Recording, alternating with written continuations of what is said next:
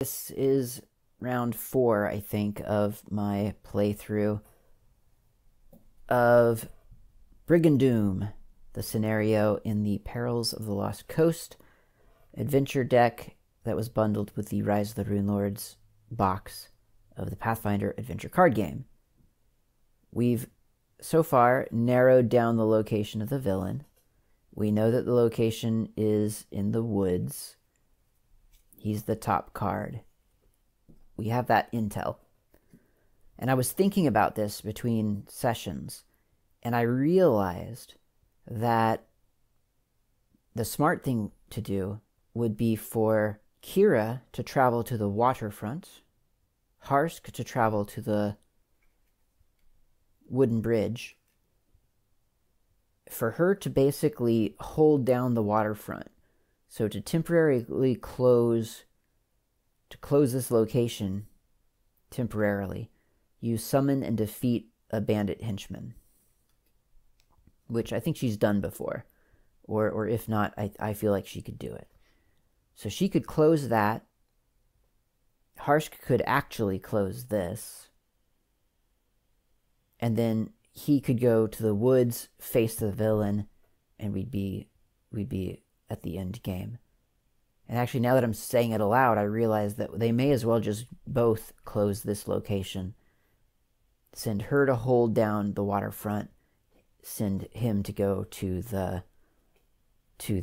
woods to face down the villain. That's what we'll do. Okay, so first and foremost, it's her turn. We took over a timer card. She explores and encounters a sneak. The difficulty to defeat the sneak is increased by the adventure deck number. There is none. Before the encounter, succeed at a Wisdom or Perception 8 check, or discard one card of your choice. I don't want to discard a card at all, actually.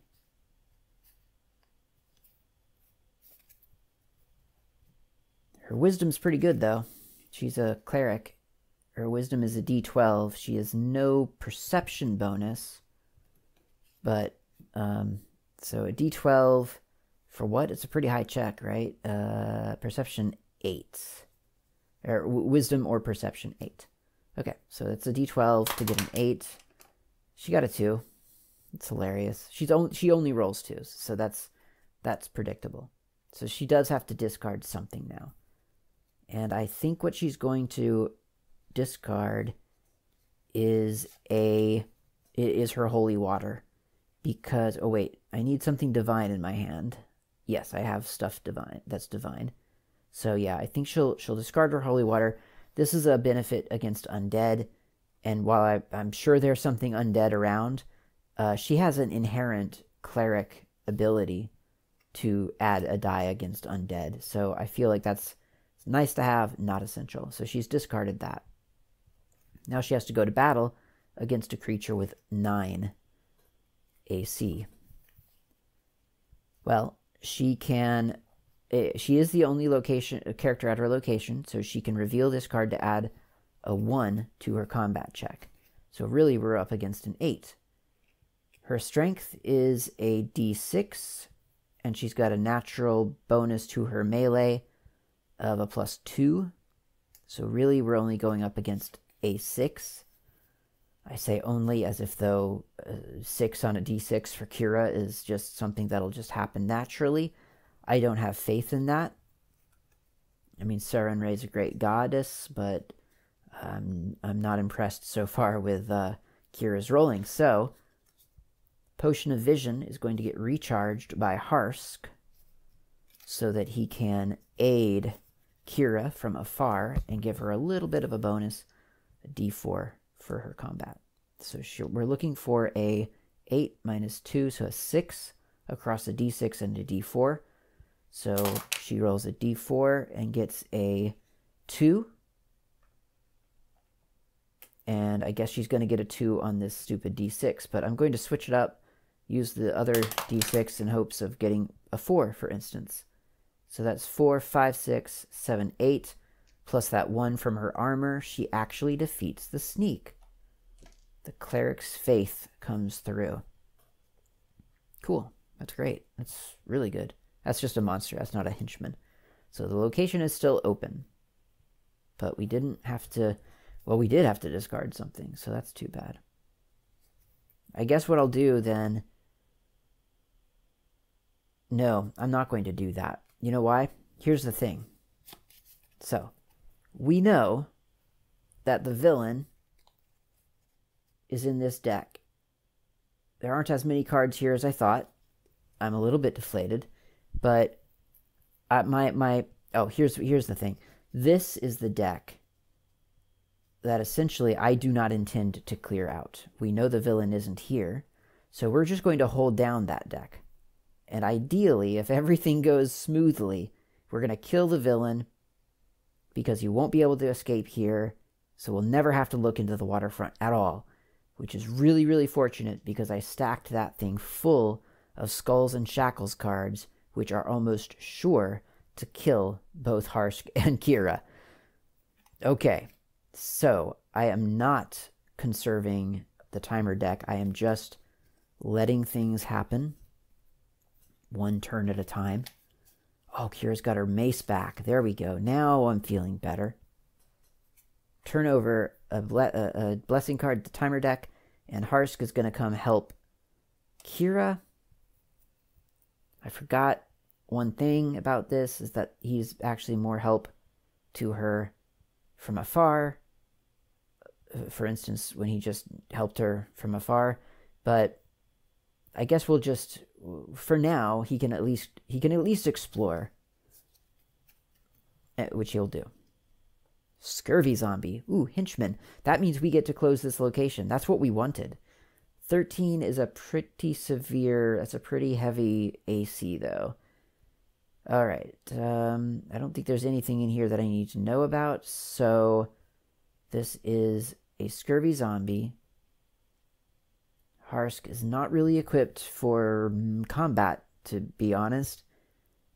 But his best shot at this is going to be... Well, his best shot would be to discard this card for a bonus. So maybe 13. What if he discarded this short bow? He would be rolling a D8. A D8, where'd my D8 go? A D8 plus a D6, and then if he discarded the short bow, he would get a D4 in addition. And of course, this is all dex and ranged, so he gets his +3. So really, he'd be looking at a 10 across those die. I feel like that's what I gotta do. So if he's proficient, he can discard. So he's discarding his short bow. 10 across these die.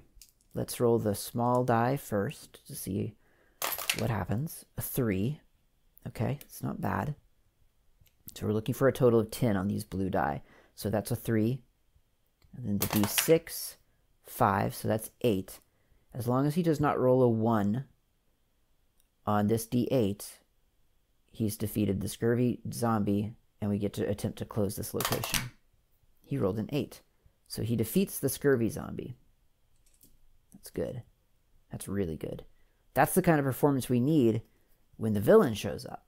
So scurvy zombie goes away, and now we have to see what we have to do to close this location. Succeeded a Dex Stealth 6. He doesn't have stealth, but he has, of course, his Dex is a D8. He doesn't have a blessing to expend to give him a bonus, so he's just rolling a D8, and we're just hoping for a 6 or a 7 or an 8. And he got an 8. We closed the location.